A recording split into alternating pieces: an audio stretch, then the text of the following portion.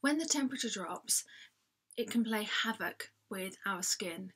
So I wanted to share with you a couple of my favourite tips for just keeping your skin super soft, supple, and really comfortable through the winter months when the temperature drops.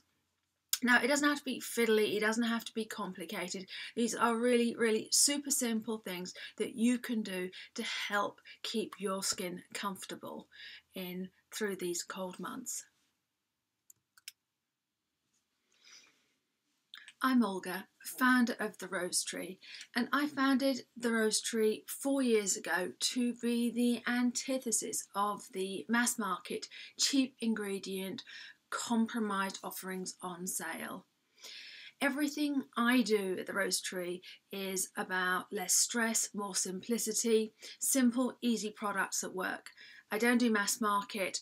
All of my products are made here by hand in England. I'm all about quality and selecting the best ingredients. When the temperature drops, it's all about hydration levels. Generally, skin pulls moisture out of the air, which becomes a problem when temperatures drop because humidity in the air reduces. And to make things worse, as our skin gets older, the natural oil producing capabilities slow down, making it more difficult for dry skin cells to slough off, resulting in dry, flaky skin. So my first tip, to prevent a rather unattractive skin snowstorm effect, invest in a gentle exfoliation treatment which will boost hydration levels with natural oils. I like my own honey and rose exfoliating scrub with honey and shea butter. But if you're at home and you want something cheap and cheerful, you can use a natural oil with sugar or with salt, and you can use that to gently hydrate your skin. I stress gentle. You want to avoid scrubbing your skin hard, especially when it's colder, when it's drier, because raw skin is not going to help. My second tip is to go easy on the steaming hot water. So this is one instance where a really hot steaming bath is not going to help your skin.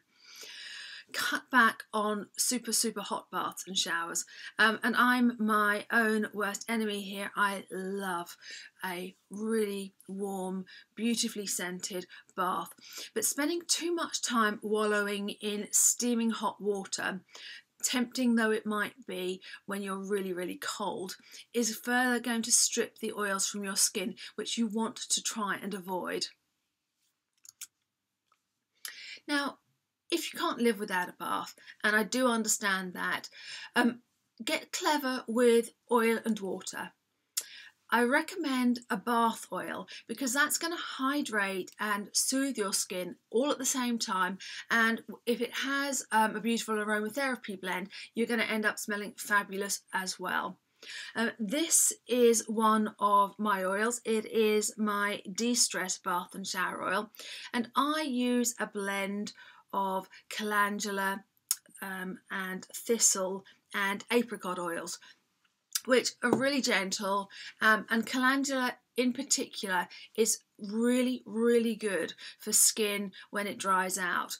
So if your skin is getting a little bit itchy, if it's getting a little bit uncomfortable, if it's feeling dry. The other really important thing when the temperature drops is to moisturise. Seriously, you want a moisturiser that packs a punch.